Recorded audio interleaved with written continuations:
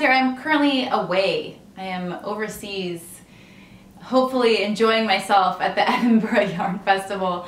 But because it's St. Patrick's Day weekend, I wanted to put out a few videos for you of some FOs that totally apply to green. I mean, St. Patrick's Day, I'm sure, has religious roots and is not just about going to the bar or dyeing the river green, as was the case in my hometown.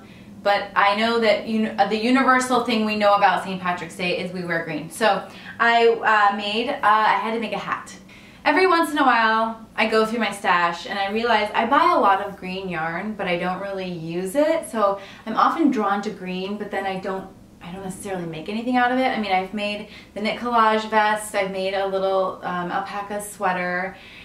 I made Beneath the Pines, which you saw, but I just have this green yarn. So I went stash diving and I wanted to try to figure out something to make. So I have this very bright Hudson Valley Sheep and Wool Company yarn. It's Josephine. It's 100% merino, 160 yards, and it's just called number 627, so it doesn't have like a fancy name, but I picked this up when I did my tour of their farm and shop, which I will put a link to that down below.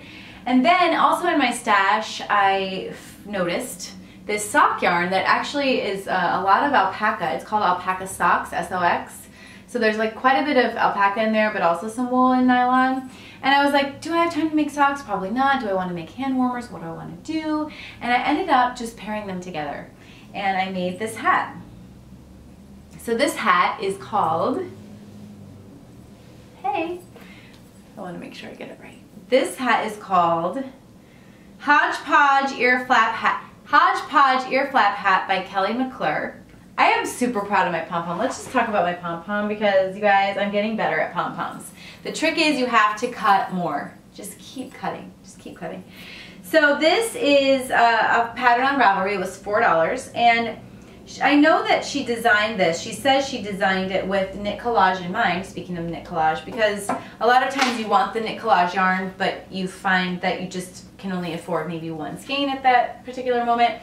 Knit collage actually has a hat similar to this, but it's for a bit of a bulkier weight, I believe. So I went looking for something else and this really stood out to me.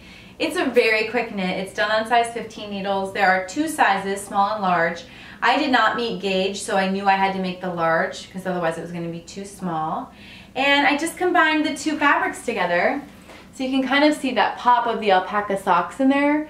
Just kind of gives it a little more texture than just the crazy, crazy bright. And then I mixed the two together when I did the braid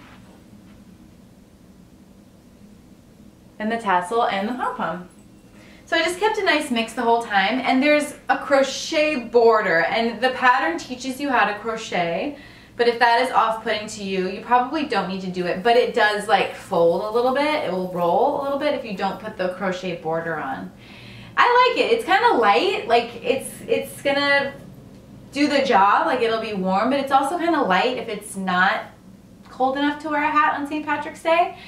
And I just think when you're gonna wear like neon green on your head, it should be a little bit different than your average hat. So I love the ear flaps. I love the ties. I mean, maybe I'll just tie it right now.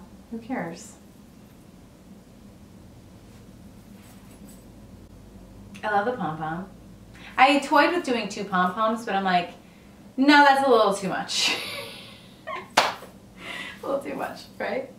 So I love it. Go check it out. It's fast, it's fun. It's a little different than your normal just like brimmed hat. And I know you have just skeins of yarn sitting there looking at you like, what are you gonna do with me?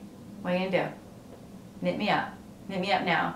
So it's a really quick, fast project, and you could probably finish it today in time for the St. Patrick's Day weekend. You can do it. Thanks for checking into Kristy Loves Knits. I'll see you next time.